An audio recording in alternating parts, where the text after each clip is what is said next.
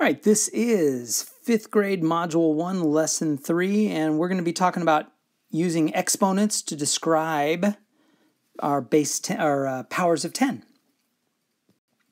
So write the following in exponential form. So what does that mean? So you got this chart here, and we're going to begin with 10 to the first power. Well, what does 10 to the first power mean? Well, 10 to the first power means 10. And 10 to the second power means 10 times 10. And 10 to the third power means 10 times 10 times 10. And 10 to the fourth power means, you got it, 10 times 10 times 10 times 10, etc., etc., etc. And so then what we can do is we could grab a calculator if we want, make our life go a little bit quicker. And so 10, way over here, 10 simply means 10. And then 10 times 10, well, we might probably know that from 3rd grade, is 100. Using a calculator, 10 times 10 times 10 is 1,000. And 10 times 10 times 10 times 10 equals 10,000. And what we want is for students to start recognizing a pattern. And so teachers, parents, give your students an opportunity to look at these 3 rows, and really the patterns not only exist in each row, but there's also patterns that exist in each column. For example, 10 to the third means there's 3 tens, means there's 3 zeros. 10 to the fourth means there's 4 tens, and there's 4 zeros. So the idea is we want students not only to see the patterns that are in each column, but we also want them to see the patterns that are in each row. And so the idea is we're just going to take each of these problems and write them in exponential form, which is this top row right here. So 1,000 is represented by 10 to the third power.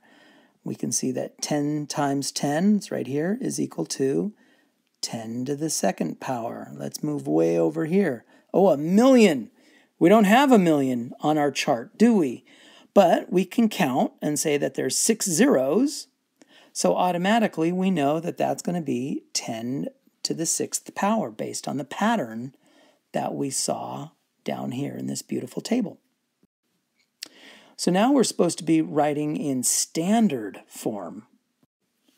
So using the same chart that we had on our previous slide, we know that, let's see, right here, 4 times 10 to the third power means we're going to do 4 times 1,000, which is equal to 4,000. All right, so let's zoom out.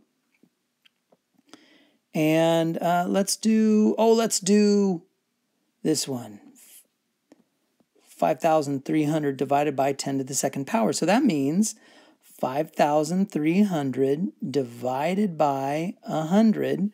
And we've learned that that means you're going to chop off 2 zeros, or you're going to move the decimal place 2 places to the left, or it means you're going to move each of the digits 2 places to the right. It's so many different ways to think of it, but it gives us the final answer of 53.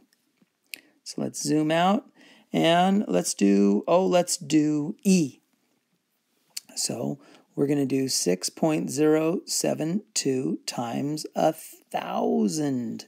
And we know from our previous videos that that means the decimal is going to move 3 places to the right, or another way to think of it is each of the digits is going to move 3 places to the left because we're getting bigger. We're multiplying by 1,000, which means the answer, this number, is going to get bigger. And that becomes 6,072. And I'll say because the decimal moves 3 places to the right. All right, and you get the idea. And so parents and teachers, the purpose of, these problems is to just give our students plenty of opportunity to practice moving from this exponential notation to the standard form. So here we're just going to complete the pattern. So parents and teachers, we just want students to look at the numbers and see if they can find the pattern.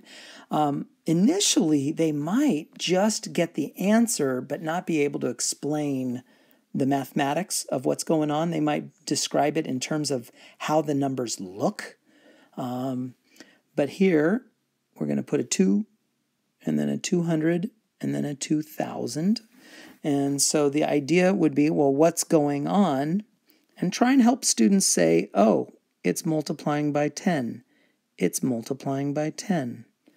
It's multiplying by 10. In this case, if we wanted to look at E down here, oh boy, we went from here to here. In that case, the decimal has moved 2 places to the right in order to go from here to 950. It moved 2 places to the right. And again, from 950 to 95,000, the decimal again moved 2 places to the right, and that gave us 95,000. So each time the decimal is moving 2 places to the right, which gives us 95000, 2 extra zeros. And then we're going to do 9500000, and then add 2 extra zeros. And then going backwards, back here, we need to kind of like make it smaller by 2 columns. So this decimal is going to move 2 places to the left. So 1, 2, that gives us 0.095.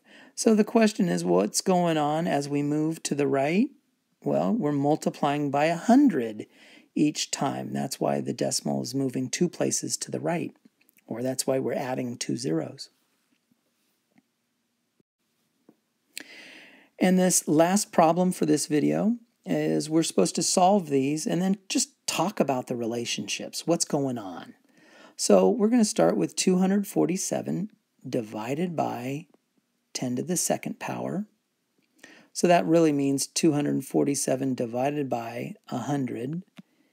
And we know that each of these digits are going to move 2 columns to the right because we're making it smaller. And that means the decimal is going to move 2 places to the left. So the answer ends up being 2.47, 2 and 47 hundredths. Whereas if we're going to do 247 times 10 to the second power, that means it's 247 times 100. And in this case, we're making it bigger because we're multiplying by 100. So each of these digits are going to move 2 columns to the left, which makes the decimal look like it's moving to the right 2 places.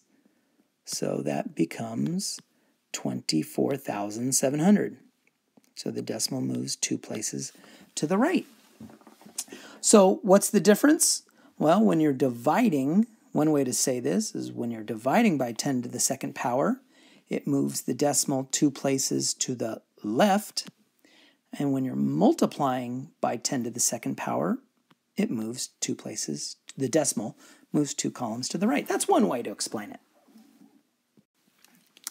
And that wraps up 5th grade Module 1, Lesson 3, where we're really starting to use those standard common shortcuts for explaining the patterns of where that decimal point goes.